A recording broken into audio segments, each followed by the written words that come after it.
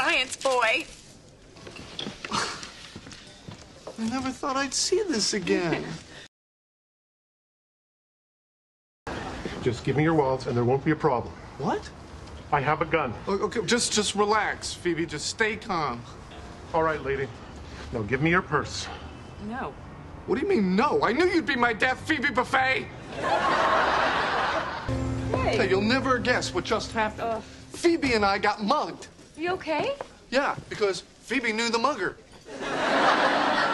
Lowell, is that you? Phoebe? Oh, my God! Oh, my God! Oh! It was a good thing Phoebe knew him because I was about to do some serious damage. Okay. Oh, my God, I can't find my wallet! How do you know a mugger?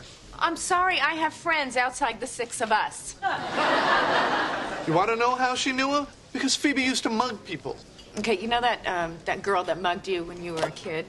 What are you talking about? It wasn't a girl. It was this huge dude. Phoebe, that is awful. Well, okay, I wasn't rich like you guys, okay? I didn't eat gold and have a flying pony. The worst part was they took my backpack, which had all the original artwork I had done for my own comic book, Science Boy.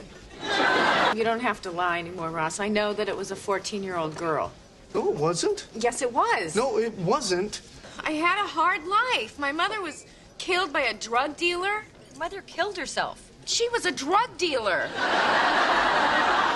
You don't think I would have defended myself against a 14-year-old? Give me your money, punk. Oh, my God, it was you! Are there any more of your friends I should look out for on my way, Phoebe? No.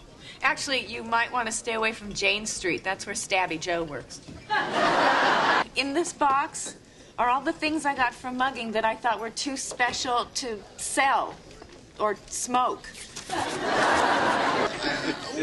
What made you save it all these years? I guess I just thought it was really good.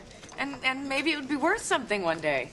And thank you for Science Boy. I learned a lot from him. You're welcome.